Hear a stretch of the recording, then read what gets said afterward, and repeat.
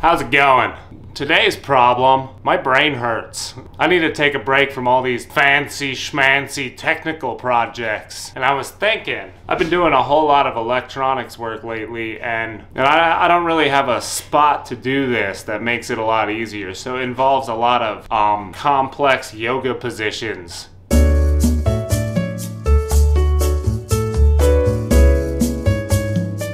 And on top of that, I'm always lurched right over the thing, inhaling every type of smoke that comes off of the project. So today, we're gonna make a solder station with a fume extractor and a third hand.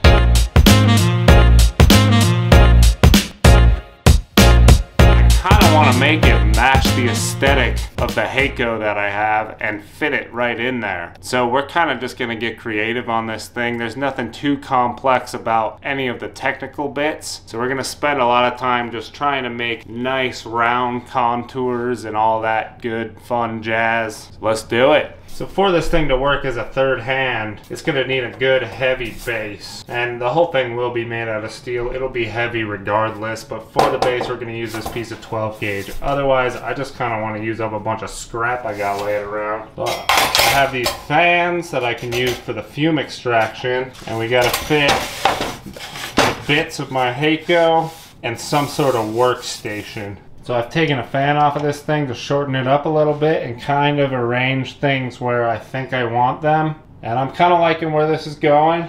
I've got these random pieces of scrap pipe that I can use to add curves where I want curves. I don't really know how to do this besides to just go for it, so we're just gonna go for it.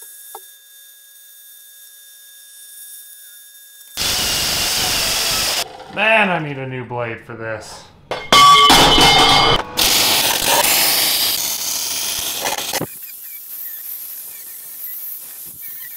I want this to be pitched back a little bit and have it kind of like the entrance to a cave. I'll have it right there. So the way I'm gonna get that pitch right, tack it, and I'll just mark it with the Sharpie just like this. I need a little bit of a block.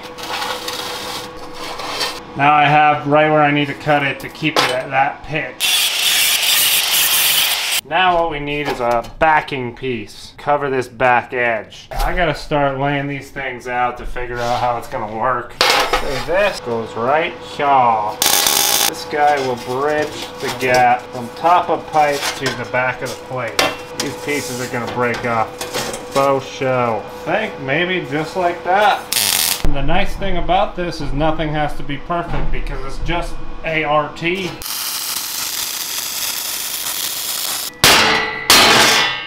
We can bend these up. Well, that sucks. Now I just gotta find some scrap to fill this gap. Hey, that rhymes. So I'm kind of thinking the best way I can get a semi-organic shape while filling these gaps in right, it's just gonna be a weld, cut, grind, weld, cut, grind kind of dealio. So here's a time lapse.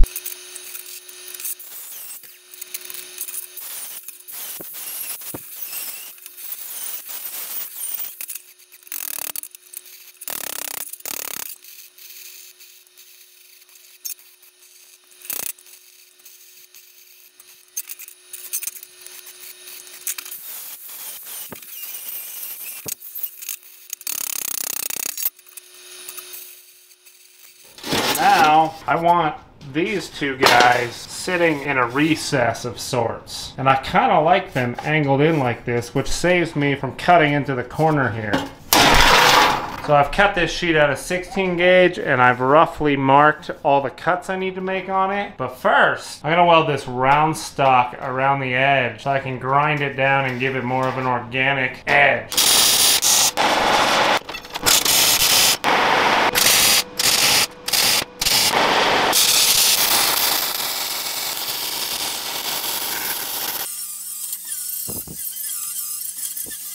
Alright, we got a nice rounded edge on here now. Now we can cut all this out. Getting pretty sick of using a grinder.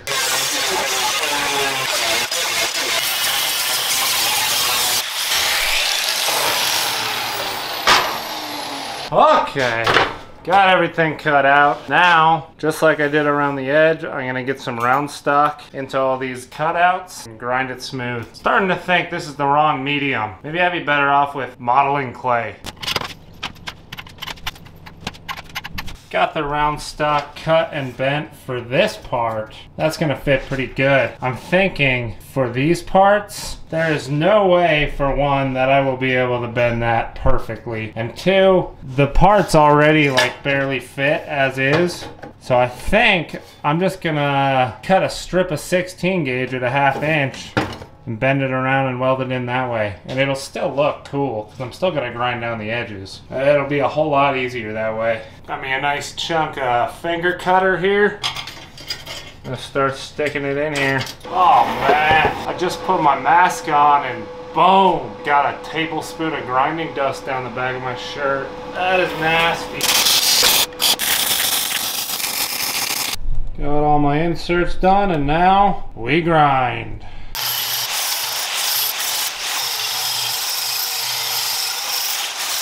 We got our two pieces. They fit together poorly, but good enough for me. Now we gotta cut a vent hole for in here, and we gotta cut something for the back as well. So, the plasma cutter didn't do that good of a job. I'll see if I can save this with a grinder, but we'll see. I think as you can tell by the gaps, the overhang, the fact that it's suspended, this is perfectly placed. Oh, as you can see here, I have left some hefty gaps to fill. Yeah, ain't nothing to it but to do it.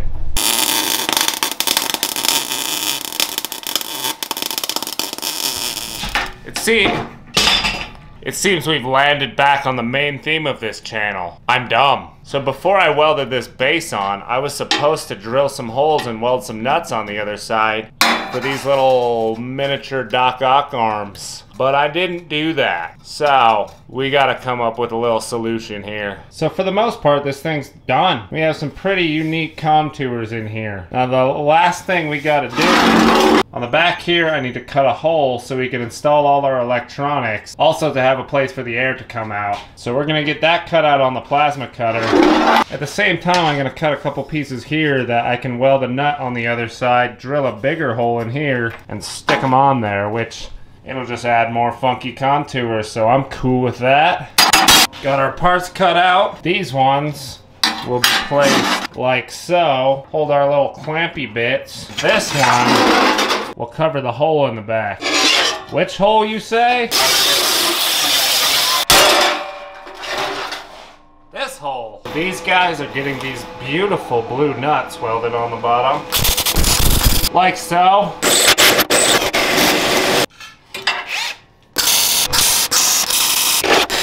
Alright, I think that just covers it.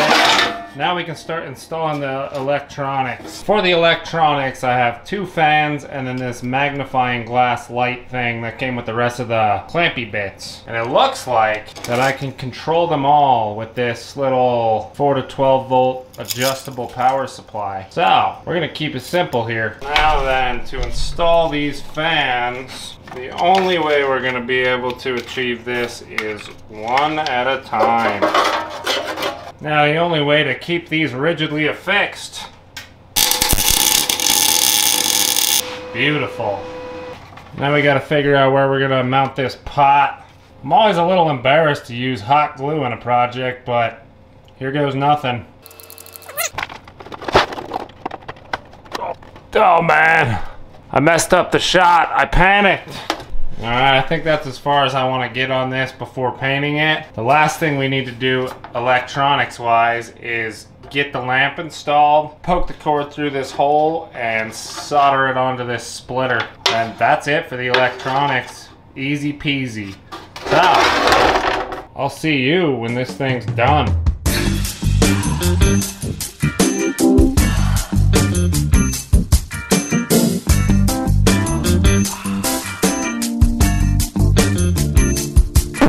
paint job ain't great. There's already some apprentice marks from the wrench, but you know what, man? I think it looks pretty good. Remind me to never buy oil paint again. That was just absolutely awful. So, let's give it a test. One final touch. These go to 11. It all seems to be working. Let's use up this trashy piece of prototype board. Turn that thing up to 11. I think it's working. That is nice. And now, the best part of all.